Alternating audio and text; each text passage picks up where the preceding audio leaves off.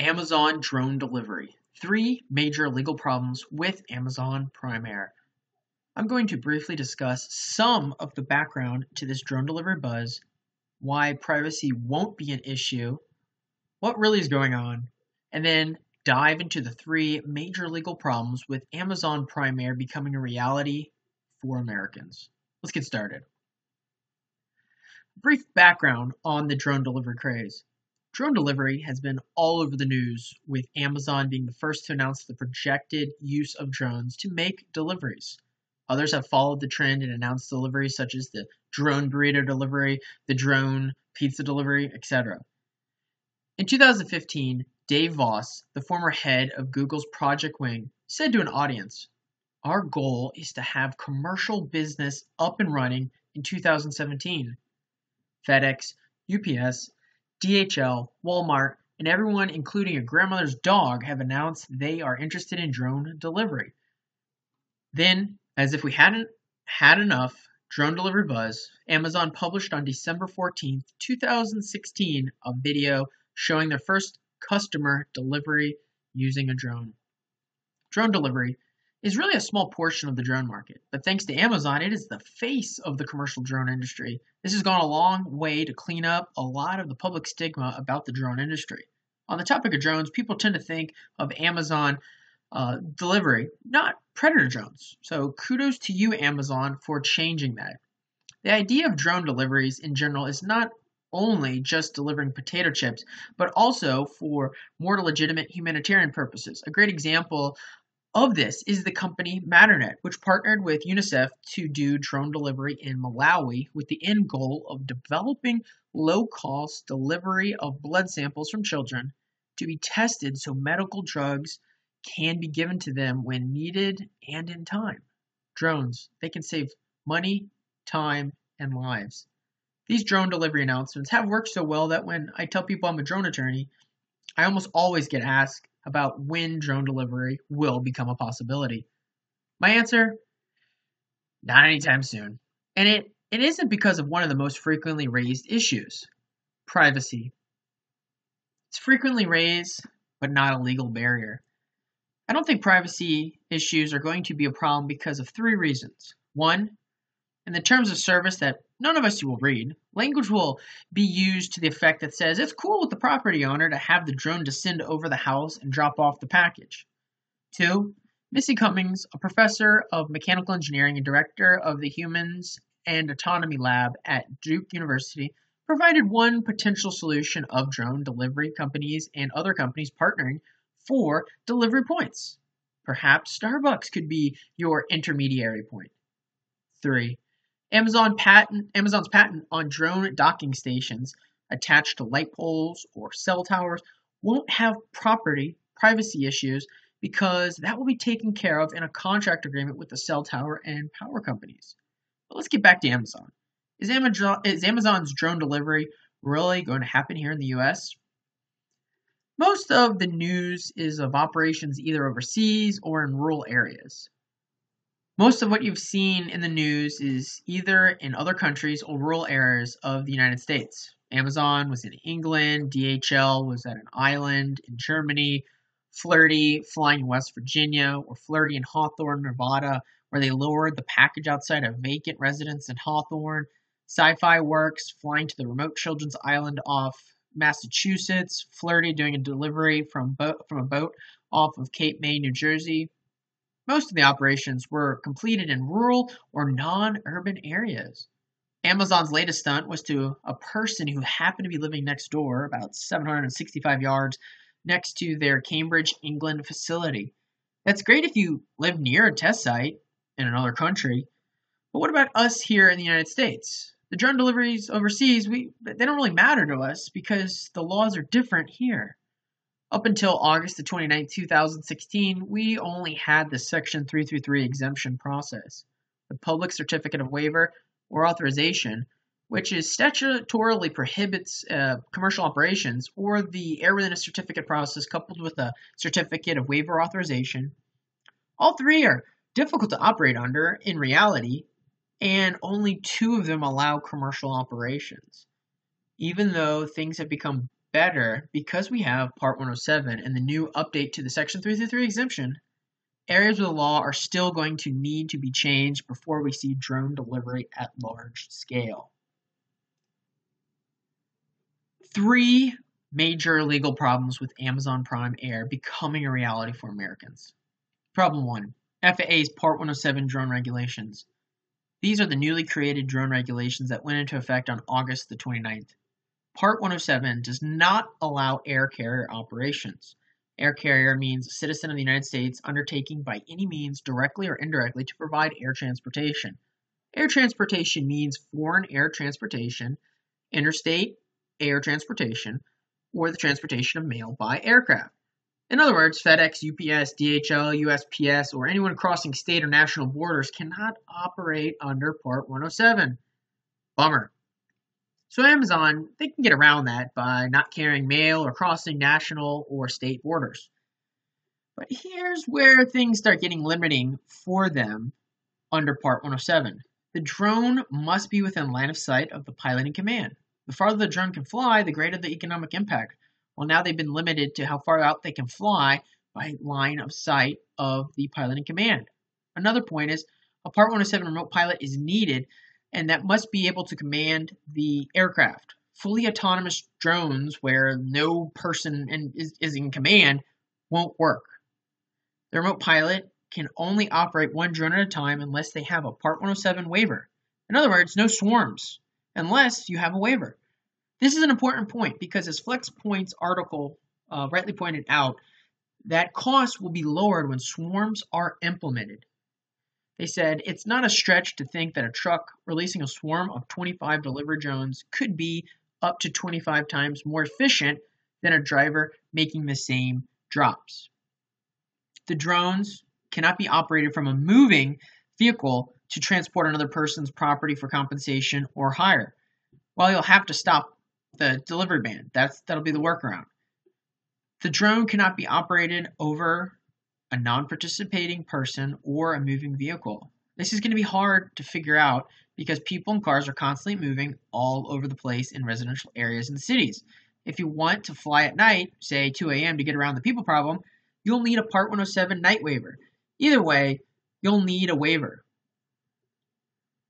Lastly, the drones cannot be operated in Class B, C, D, or E at the surface airspace without an airspace authorization or waiver. And there's some other points that could be mentioned, but these were the big ones that popped out at me.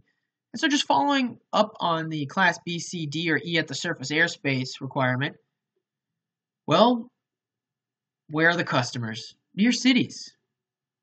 What is near cities? Airports. Everywhere. Let's pull some data from Arizona's Amazon Fulfillment Distribution Centers. I got this information off TaxJar's blog.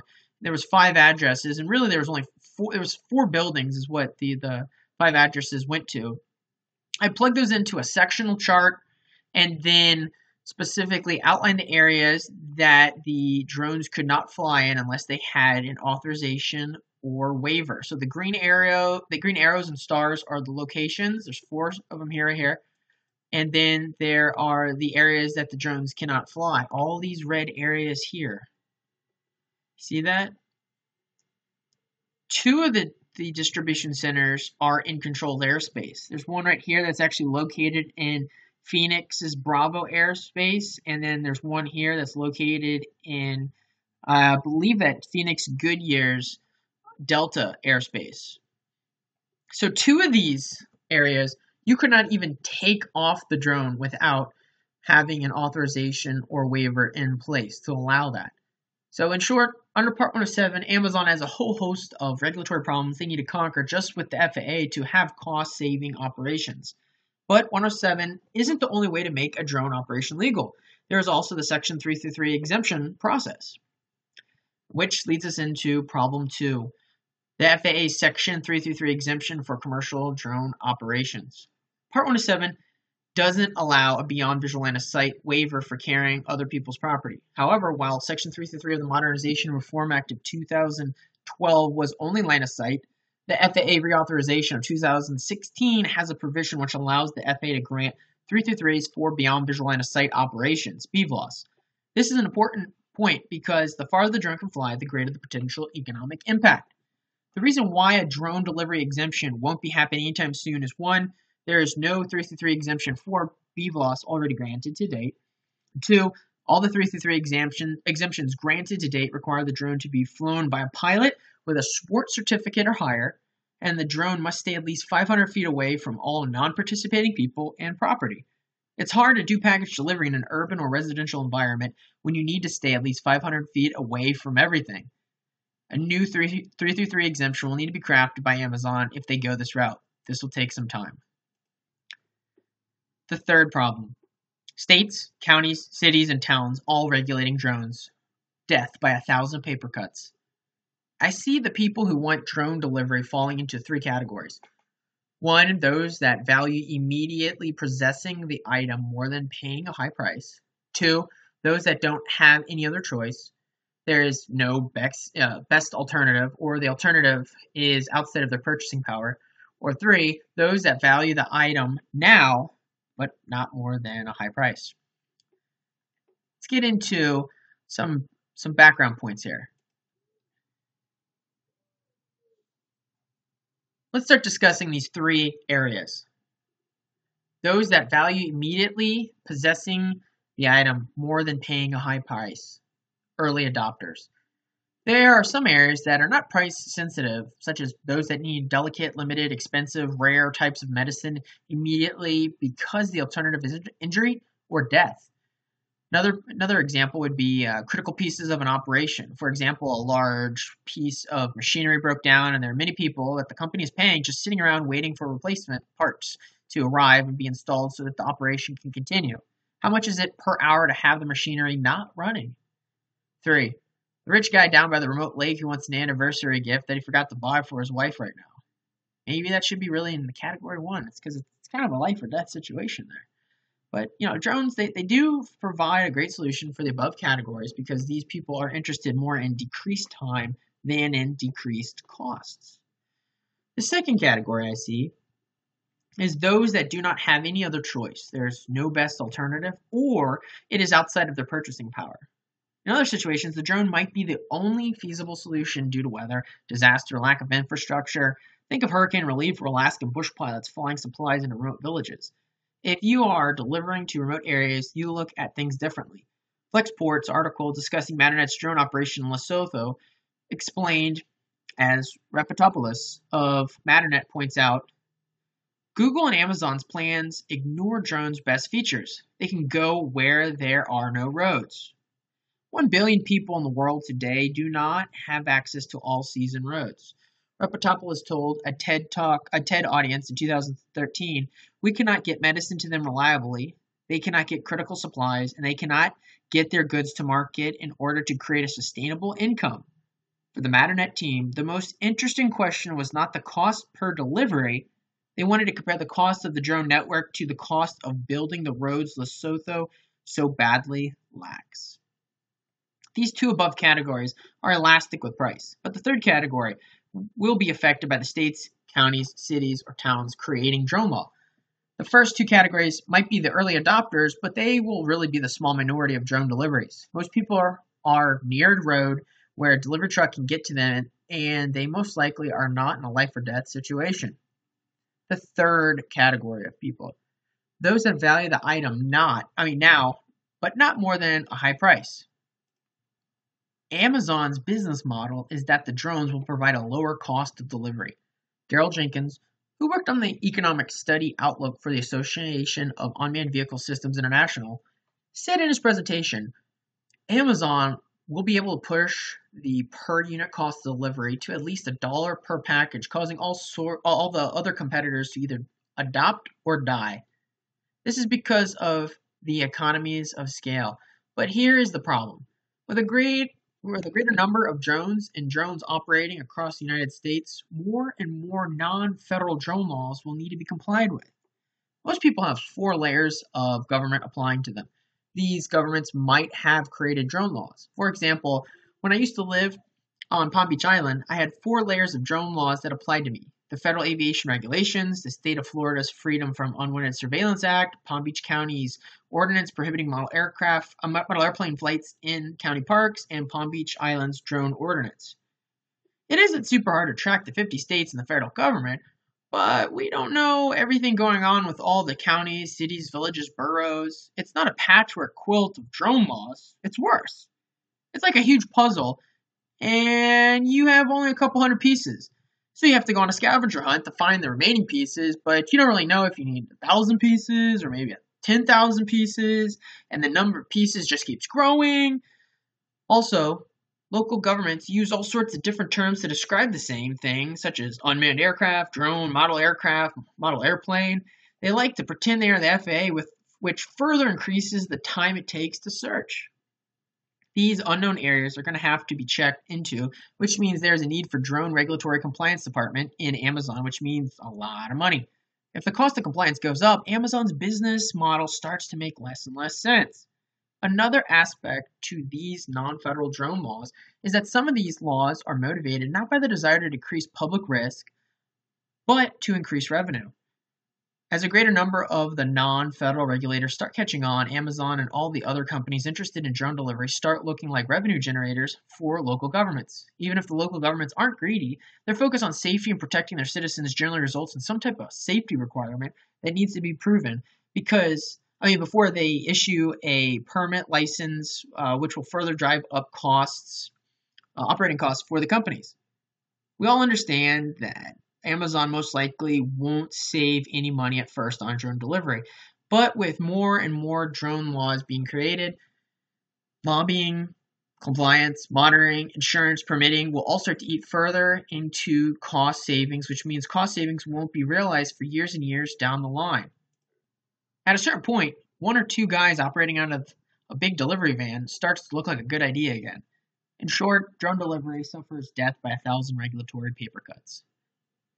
In conclusion, many have written on this topic because they see the technology taking off, they see the progress in the technology that many have made, and assume that drone delivery will be allowed soon. They get the San Francisco mindset where they think if enough money, technology are thrown at the problem, it will be fixed regardless of the law. Additionally, most writing on or marketing drone delivery do not understand all the legal issues. Aviation is an East Coast industry where the laws out of DC will heavily influence the business. Aviation is an extremely regulated environment. The faster that companies operating in this area realize this, the better off they will be so that they can actually do these type of operations. Amazon still has a long way to go before drone delivery can be experienced in real life by the American public, not just a short clip on the internet.